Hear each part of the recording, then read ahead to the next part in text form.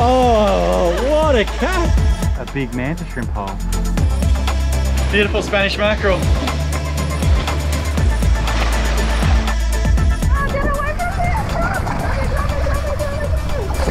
No! Good morning and welcome to episode 3 of what is meant to be a long trip to the tip of Australia and beyond. Yeah, we've got a lot to look forward to, guys. We're hoping to get to some wild waters that we've never been before over the next few months, but today we've got so much to explore. Around us here, there's some crazy mangrove systems, there's scattered different tropical islands, and the objective, as always, is we're doing our best to live from the ocean and from the land, and we've finished all of our seafood. So today, the goal number 1 is to get some fresh seafood, isn't it? Yeah, for sure. Let's do it, guys. Let's jump in that boat and see if we can go catch some fish.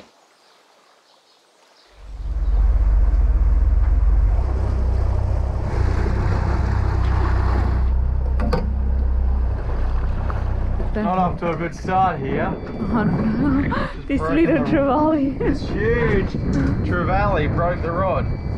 Okay. So pretty. There's a few snags. This rod is gonna get snagged.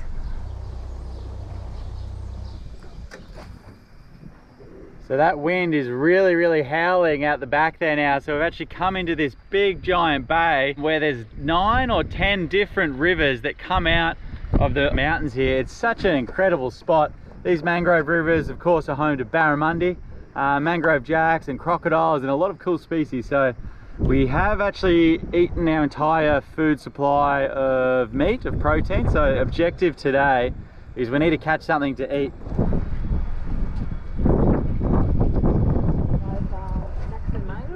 Yeah, straight ahead. Just drifting down along the edge of the mangroves here, and Fran's casting the lure in. There's a few little mullet and prawns getting chased, so hopefully there's some predatory fish around. What have we got this time, Fran? Something little. Little barracuda. We don't want him. Here, mate. We don't want you. Holy moly, we've hooked up. Any idea? Oh, geez, it feels like a good fish, eh, Fran?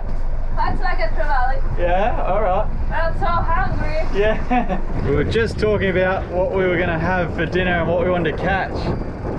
Or anything. And we were basically saying anything. Oh, it's a big finger mark, Fran. How do you see that?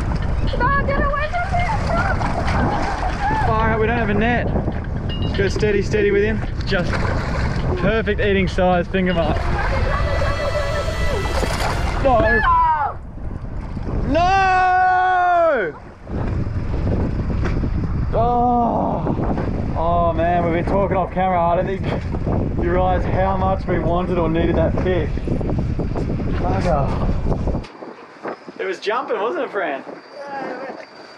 What do you think it is? It's just hooked. Oh, come on. Virus jump. Yeah. How are we going to land this one? With a lot of luck. Yeah. It's a foul hooked salmon, so try bringing him around here, Fran. He's just hooked. No! Oh, by the belly. PTSD. Try flick him up onto the platform here. Just go slow. Hey, we've got us just hooked. A good eating size blue salmon. All right. That was very lucky.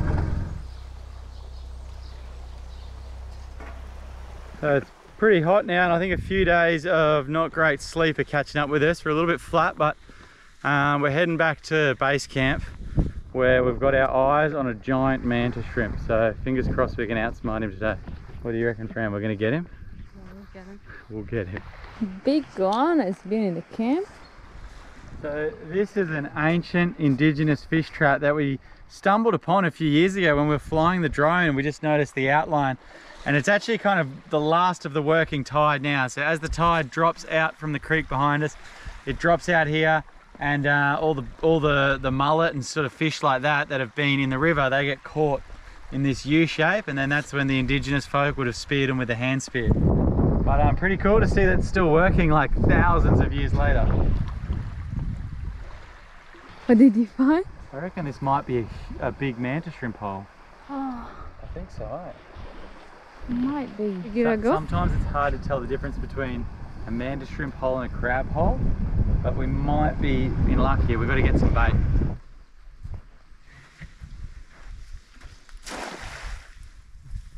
Oh, so tiny. The cutest little mangrove jack. Little mangrove jack. Oh, so cute. We didn't want you, mate. I'm sorry, I'll let you go. What happened to you? Oh. Oh, you got some. I can see it jumping. Well done.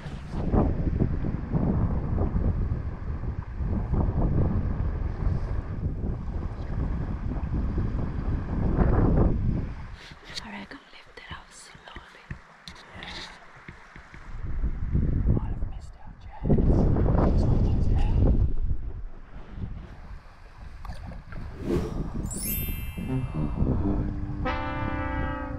He bent that hook. That was a seriously strong manta shrimp to be able to bend that.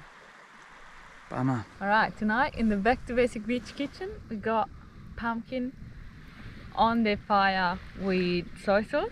Nice. And the threadfin salmon, I'm not sure yet how to cook it. I think in flour, all-purpose seasoning, because it's all we got in the pan, just fried, shallow fried in the pan. Nice. Yeah. Yum yum. Let's do it. And there's rice next to the fire already. It wasn't the best fishing day we've ever had today, but we're sort of pretty limited at the moment with some strong winds around, so we can only tuck into a few certain areas. But stick with us tomorrow. As soon as that sun's up nice and early, we're going to set off and head off to an entirely new spot, hopefully with greener pastures, bigger fish, and at some point we're keen to get back in the water, so hopefully that happens tomorrow.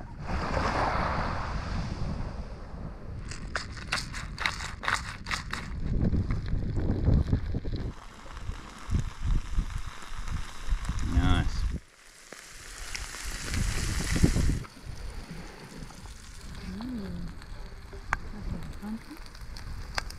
Nice. There we go. Blue salmon on a bed of rice. Alright, taste and difficulty rate. Probably difficulty, I'm going to say 2. They sort of jump on any old lure if they're there. What do you reckon about taste? In comparison to the others, I'd say 3 out of 5. 3 out of 5. So difficulty 2, taste 3 out of 5. But it's really nice. Cooked this way, beautiful. Beautiful. And now we got pumpkins. Yeah, right, so we got fish, rice and pumpkin, and that's going to be us for tonight, guys. So we will see you bright and early in the morning. Don't go anywhere, we've got a big day planned tomorrow, haven't we, friend? See you in the morning. See you in the morning. We've woken to a beautiful sunny morning this morning. We're going to pack up camp. There's plenty more islands to see on the way north, so we're going to continue our journey. Are you ready to go, Fran? Ready. It's too much to explore. Yeah. To be sitting here on Sunday and relax. On to the next one? Yeah. Let's go.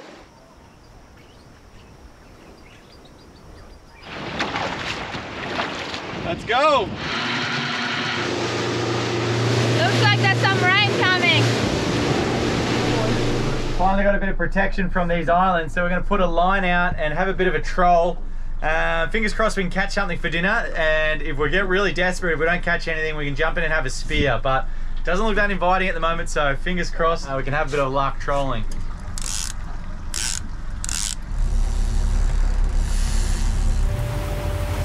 Fish on, Fred, fish on! So with that rough weather coming, we really need to get a nice fish so we can sort of bunker down for a couple of days, and this takes the pressure off. Beautiful Spanish mackerel. How does this one look? Yeah, this is a beautiful little island. We could pull in here for lunch actually. Hope the sun comes out because everything just looks 10 times better when the sun pops, but this will do us fine, friend.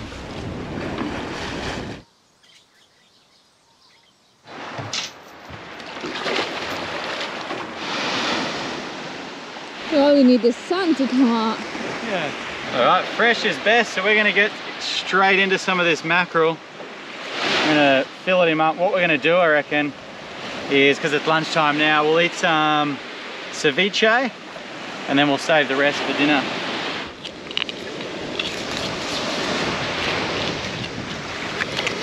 So these knives are all available on the Back to Basics website. They're by far the best filleting knife I've ever used.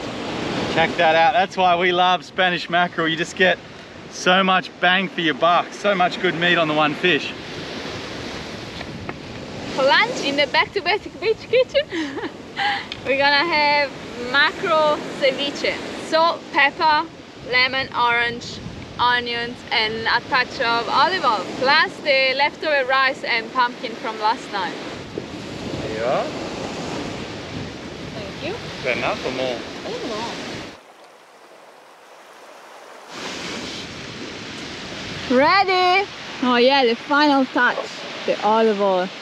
Gentle. Oh. Ooh, perfect. We can't have anything without olive oil with Italian in the relationship. Yum, yum. Oh, this is awesome. We've had a bit of a turn of fate today, Fran. It's all worked out so well, hasn't it? I know. Look at us now, sitting on a beautiful little island eating fresh fish. The sun is out. I know, it's magic. That's what it's all about. It's like a Pokeball. Pokeball. Poke. Yeah, I guess it is like a Pokeball. I love how every one of these little islands has got something different about it, something unique. Some have got little freshwater streams that you can drink or swim in the freshwater. Some have got indigenous rock art that's hidden away, that we've found a couple of these sites that aren't public knowledge. But we're gonna go have a bit of a walk around on this one and see what we can find. Just around the corner here, it looks pretty spectacular. Beautiful here. Oh, nice. Can you hop on up there?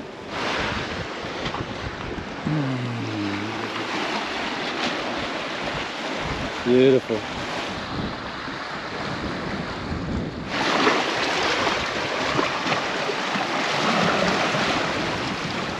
What an epic view from up the top here. The water's actually quite clear, but we're not actually going to camp here. Once we're sort of finished digesting lunch, we're going to head over and set up camp on one of the other islands.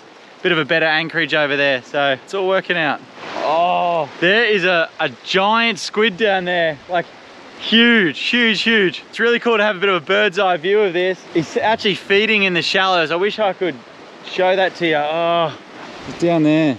It'll probably be just out of sight for the GoPro, but it's pretty cool from up here being able to spot big squid like that. I'm also seeing turtles and stuff cruising past. Beautiful day now. Actually, Fran's doing her best to imitate a lizard or a snake warming up on the hot rocks there. But it's all sort of worked out. This is what I love most about these trips, just not really having an itinerary, just sort of bouncing between islands. That eagle has just picked something up.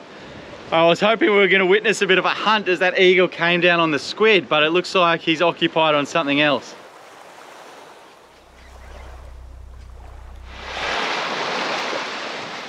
All right, we're all anchored up for the night.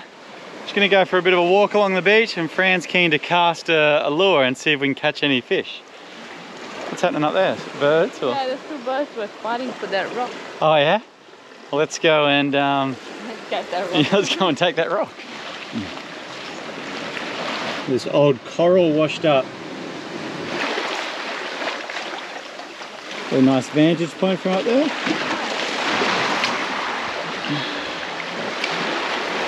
You're on. Get him out of the rock. Oh no. Oh, what a catch. Coral trout. I can't move from here though. We're on these oyster rocks. This one hook. Bring him up, bring him up, bring him up. Hey! He'd be legal too. You're lucky we got a mackerel. Nice. Alright. You're lucky guy, no. mate. He's all good. Long way. Swim, swim. Go on.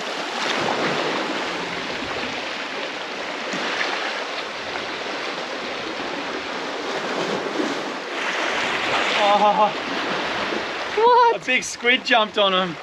You can't normally catch these squid, but he actually got hooked. Calamari?